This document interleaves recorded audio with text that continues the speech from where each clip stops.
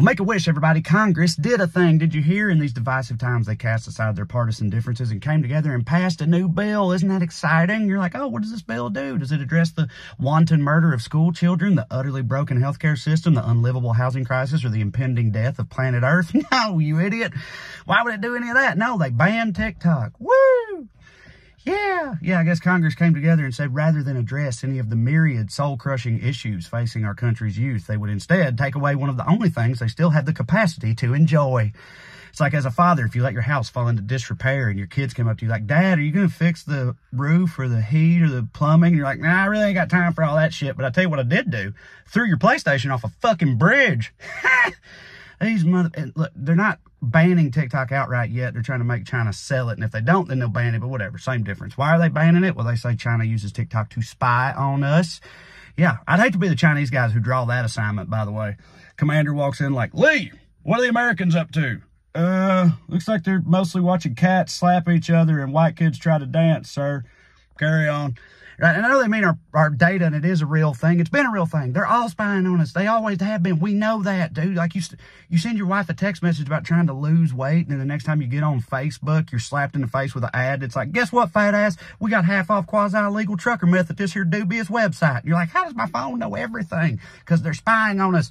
And they have been. Not just TikTok, but it ain't just the spying part. They also say it's propaganda. China could use TikTok to radicalize Americans. Well, I'd hate for Americans to be radicalized by social media. As an aside, I have 2 tween boys who love YouTube, and I live every day in fear of them walking up to me like, Dad, did you know the literature suggests that women prefer to be in the kitchen? Right? It's a real thing, and it's not just the youngins. We all got an Aunt Tammy who fell down a Facebook rabbit hole and come out believing Tom Hanks was a vampire or whatever. Like, propaganda is a problem across all of them, not just TikTok. It's like the powers that be, their stance on this whole thing is like, listen, the only people that's going to spy on and indoctrinate American citizens are American billionaires, by God. And I just don't get it. I'm sure with TikTok, it is the China thing. I'm sure it is. I'm sure it has nothing to do with the fact that most of the political discourse on TikTok recently has been focused on denouncing the genocide in Gaza. I'm sure that's totally unrelated. Also, what are the Democrats doing here? Because TikTok is mostly young people, and they're helping Republicans get rid of it in an election year? What? It's like Biden and the Democrats are like, you know what we don't need in 2024? Our finger on the pulse of the American youth and try to direct line to a critical voting bloc? No, thank you. I say we just trust the Republicans on this one. I don't think they'd lie to us. It's ridiculous, but also very on brand, though. And listen, I'm not saying do nothing about any of this. I'm saying address the larger issues, data privacy laws that apply to all of them, monitor all of these tech giants, hold them all accountable, substantive things. But now that I say that out loud, it sounds difficult, useful, and like it may adversely impact a few critical campaign donors. So I don't know why I even brought it up. Love y'all. Listen, YouTube, it is an election year, and that makes it more critical than ever to stay on top of the media you are consuming, know where it's coming from, and know what it really says. That's why I want to tell y'all about this video sponsor, Ground News. Ground News is a startup and service that aims to combat bias in the media by adding context and transparency to your news coverage. Let me show you how it works.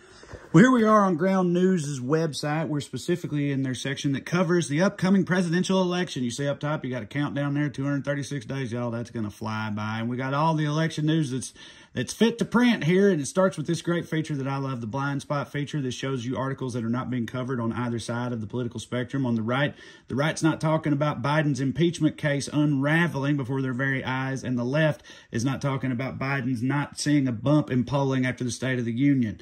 Now, you can see why either side might not cover those stories, but the blind spot feature is great because it shows you some insight into the other side of the spectrum at any given time. Below that, they've got all the latest election news for you. I'm looking specifically for, this is the story I talked about. China warns that a proposed TikTok ban will come back to bite the U.S.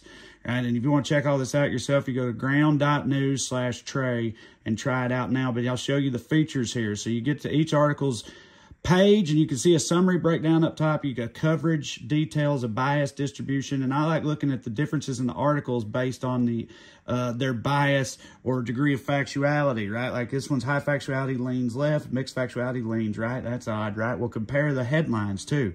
The one with high factuality, it just says China's reaction after TikTok decision, bullying will backfire on the U.S. in quotes.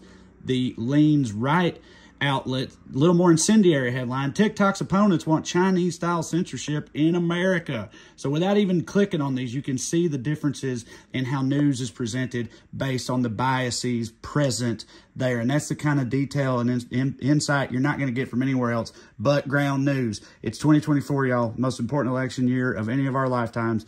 You need to push back on the bias in the media, and you need to try Ground News now. So if you like the sound of that, click the link in the description below to push back on the bias and BS and get some context and transparency in your media life. Through that link, you can get 40% off their highest tier Vantage program. Now's the time, baby.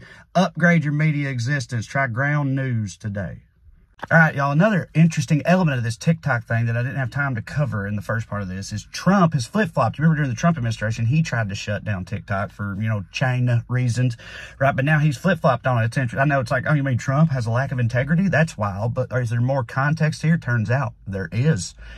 Trump, 6 days before flip-flopping on TikTok, Trump had a big meeting, a big sit-down with a Pennsylvania billionaire named Jeff Yes, Queen. I shouldn't have done that, but that's his name, who happens to own a sizable chunk of TikTok's parent company. He has like a 7% stake in TikTok. Trump meets with him and 6 days later reverses course on his entire philosophy about TikTok and now says that it should not be banned. What that effectively means is that the Republican nominee for president is up for sale. Because he owes a lot of people money, as you may or may not have seen lately.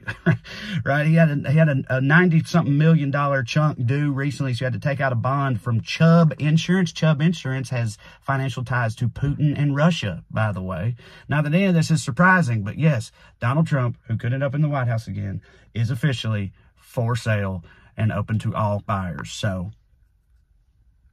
welcome to the hellscape, baby. What are you going to do? Listen, thank y'all for watching. Once again, I appreciate it. Appreciate you putting up with me. Here's what you can do. Click this box right here. That's my special. Damn boy. Click this one to subscribe to the channel. It might be this one. And then go to the other one that takes you to TreyCrowder.com, where you can see tour dates to come see me do stand-up comedy live. That's what I really do.